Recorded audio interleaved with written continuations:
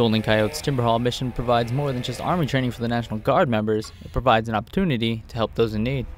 Members of the 2113th Transportation Company and the 340th Engineer Company came together to load and haul timber to various locations throughout the Pine Ridge Reservation. To be able to come on orders, for annual training and actually give back to communities and the Native Americans, I think everybody feels pretty good about that.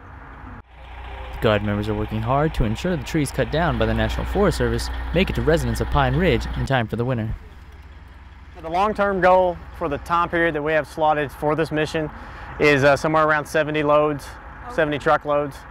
Guard members are getting more from this experience in Army training. They see it as a generous contribution to the community. That makes it even more special, actually doing this, just instead of coming, picking up logs and taking them somewhere, you actually know you're meeting the needs of somebody. Reporting from Custer, South Dakota, I'm Specialist Patrick Wolf.